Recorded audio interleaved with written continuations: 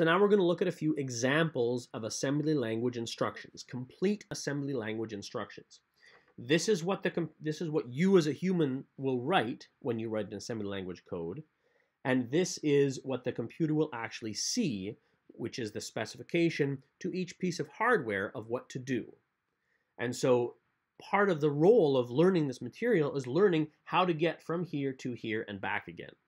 And so one of the kind of questions I can ask you on assignments is, here's an instruction, what are the 32 bits that it corresponds to? Or here's a 32-bit binary number, what instruction does it correspond to? That's the kind of thing you're going to be doing. We talked about this a little bit already, but why do you learn assembly language? And I've talked about this a little bit already, but in general, the idea is you want to have some historical context where the stuff comes from, right? The Apollo astronauts had to actually program their computers in assembly language in real time. They didn't have voice recognition. They didn't even really have, a full keyboard. They would actually have to say opcode operand. They actually called it noun verb or verb noun operation. So you'd have to tell the computer what to do and what to do it on for everything you wanted the computer to do. Nowadays, of course, we write in high-level languages, and you can write better high-level language code if you understand the actual machine code that gets created based on that high-level code. And again, there are some circumstances where you actually code in assembly language. These are smaller, fewer these days and far between, but you get really, really fast, really space-efficient code, and you get direct control over everything the computer does, which frankly is incredibly dangerous, which is why a lot of viruses are written in assembly language, but that's for another course. So here are some examples of what MIPS instructions look like. We have a number of different formats, which we'll talk about. In fact, there are 3 formats, but we'll get to those later. R format is the kind of instruction that we use for most of our arithmetic. We have an opcode, which specifies what the machine is going to do. We have 3 registers. We have another field called SH, which we'll talk about later on. And then we have another field called function. In this case, what this instruction does is the first 6 bits tell us what kind of operation we use. If those 6 bits in MIPS are all 0, then we go and look at the function code, which tells us what specific ALU operation we're doing. All zeros means we're doing an ALU instruction of some kind, and then the function code tells us which ALU operation we're going to use. And so these 6 bits get routed directly to the ALU to tell it to add or subtract or whatever. These 15 bits get routed directly to the register file to tell the register file which instructions you're looking at, and then the whole instruction gets executed. So that's an example of one of the kind of instructions that we're going to see. R format instructions are some of the more common instructions, and they are used primarily for ALU operations. They're called R format because all of the information is stored in the registers.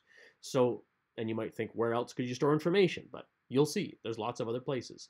But all of the information is stored in registers. Both sources and the destination are all in registers. You load information from 2 registers in the register file, you do something to it, and you put the result back in the register file. We have 6 bits of opcode and 6 bits of function code, so 12 bits altogether to tell the computer what we're doing, 15 bits altogether to tell the computer what operands we're using to actually do that math. And again, there's another field in there that you'll see in a little later on. Here's how this works on an actual data path. So what we have is we have the full data path here, and we're going to get this operation executed. We're going to add from S2 and S1 and put the result into T8. First, the program counter addresses the instruction cache.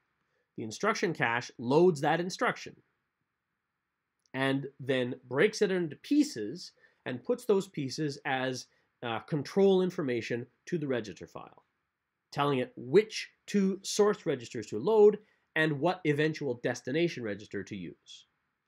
Then the register file looks up those values and presents the data, the contents of those registers, to the ALU.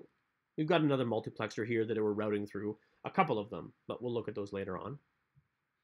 Then the ALU takes the result And again, using routing information for this multiplexer, passes that information back into the register file to store it in T8. And that's the complete operation of that instruction. So if we listed a whole bunch of instructions to add a whole bunch of numbers together, this is what they would do. Instruction by instruction, they'd load new information from the register file, present it to the ALU, and put the result back into a new place in the register file. And so we can add things over and over again, or do any other ALU operation with this same kind of hardware.